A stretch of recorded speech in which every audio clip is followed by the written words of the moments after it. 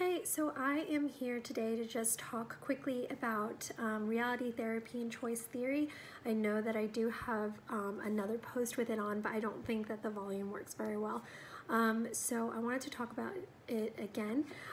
So before I jump into the key players of reality therapy, I wanted to focus on what it actually is.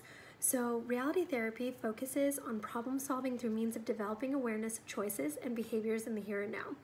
The big takeaway from the theory is that the only person that you can change is yourself.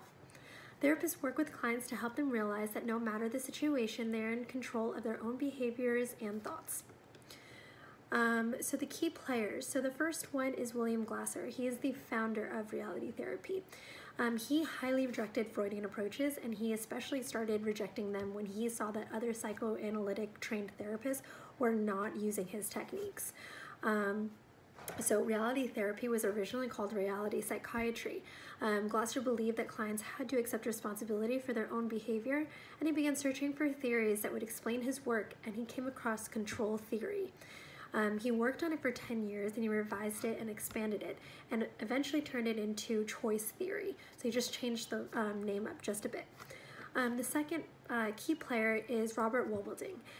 He was appointed to be Director of Training for William Glasser Institute by Glasser himself, and he is currently the Director of Reality Therapy in Cincinnati. His big contribution to reality therapy is the WDEP system. The WDEP system is an acronym, and the acronym stands for W, wants and needs of the client, D, direction and doing, so where the action was going to be taking them, E for self-evaluation, and P for planning. WDEP system provides a basis for conceptualizing and applying choice theory. So in this video, I wanted to focus mainly on the pros of the therapy. So I have three here. So number one of the greatest things about this theory is that it can be used in a variety of settings and with a diverse population. The practice is dependent on results of self-evaluation of the client, and once the client figures out what they want most out of their life, their ideal life, which is their quality world, they can then see and determine the plan on how they want to approach it to be consistent with their cultural values. Number two, it encompasses humans as one. So this is a focus on things that we all have as humans. So relationships, we all have them, we all try to maintain them, their individual internal needs, and the inevitability of people having to make choices every day in their lives. Bringing people together in this aspect helps apply this approach in a multicultural setting. The third pro was it's easy to apply in group settings. So it focuses on relationships. So obviously in a group setting, you can focus on those as well. It helps clients with feedback from leader and members, and helps the individual formulate realistic and attainable plans. Lastly, I really just quickly wanted to talk about why I personally thought, or what I personally thought were the pros of this therapy.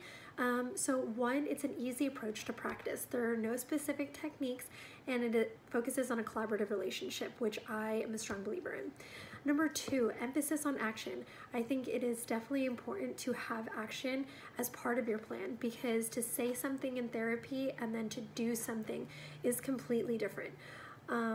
Number three, it sends an empowering message to clients. It challenges them to be their best and most fulfilled self. So last but not least, one thing a pre-service counselor must know before this approach, is that it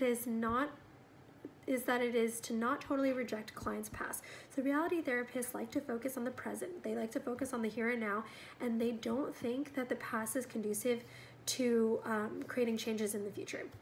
So I think that is important for these therapists to know that there are things in the past that we should focus on. Sometimes therapists have to listen to the past behaviors because the past behavior may be repeated in the present.